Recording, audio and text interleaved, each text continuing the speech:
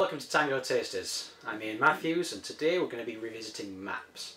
We've looked at maps already to some extent by the session we did on Mexico and using it to sort of look between the Aztec era and the present day era via transparencies. Today we're going to look at maps a bit differently. We're going to look at it in terms of a lesson on biology, specifically about the habitat of the snow leopard. Now the snow leopards themselves come from a Central Asian region, that is somewhere between Afghanistan and Pakistan. It's called the Wakhan Corridor Nature Refuge, and based on what Google Maps is showing us here, it looks quite green. But that's not really true to life, because green, in Google terms, is just to sort of show off different park areas. What we want to be able to say is actually what it looks like in real life, so we can understand the habitat of the snow leopard.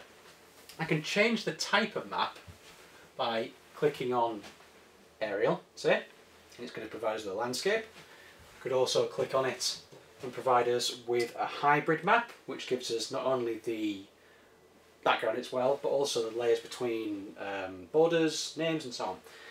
If I start to zoom into this, what I can do is get a flavour of what the area looks like the closer it is to ground level.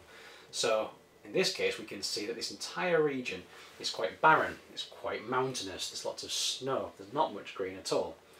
And that would make sense given what the snow leopard looks like. The snow leopard would actually blend in quite well to an environment like that.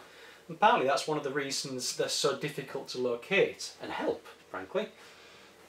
In this image there is a snow leopard right in the centre of the frame, but it's almost impossible to see it unless you know exactly where it is. It is, in fact, if I just show you here, right there. And even zooming in, it might be still quite difficult to see it, but there's the head, there's the tail, there's the body in between.